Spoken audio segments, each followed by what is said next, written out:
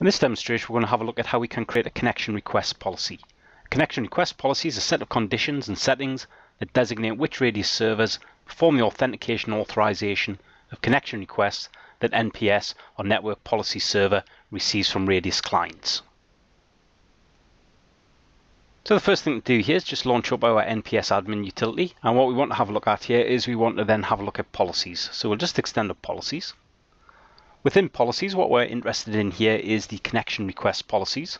So if we have a look here, what we can see is we've got our virtual private network connections, and we've also got use Windows authentication. And the wizard created these automatically when we specified the NPS role of this server in an earlier demo. So what we're going to do now is we're just going to right click on our connection request policies. We're then going to select new. Now what we want to do is just fill out our table. We're going to call this a Datum VPN. Just on the type of network access, we'll click on our little drop down, and what we want to specify here is Remote Access Server VPN Dial-Up. Now that we've done that, we'll select Next.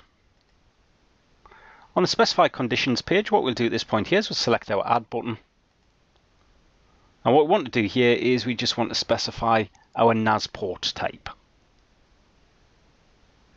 So what we'll do here is we'll just scroll down, find NAS port type, select our Add button, and then what we want to do here is this is going to be for a VPN, so we'll select VPN. We'll select OK. Then what we'll do is we select our Next button. That brings us into our specified connection request forwarding. We're not going to modify any of this, we're just going to leave the default, so we'll authenticate requests on this server, which is our NPS server, and select Next.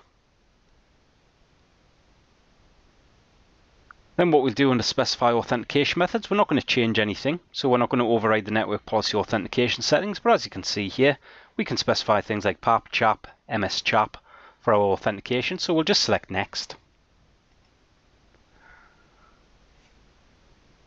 We're not going to change any of these settings, so as we can see here, configure the settings for this network policy. We're not going to bother changing any of this, but you can see we can change things like attributes for realm names, radius attributes that we can specify here as well. I'm just going to leave all the defaults and select Next. Have a quick look at the summary page. We're happy with everything in place here. We'll select our Finish button. Now what we want to do here is we just want to move our Datum VPN up a bit.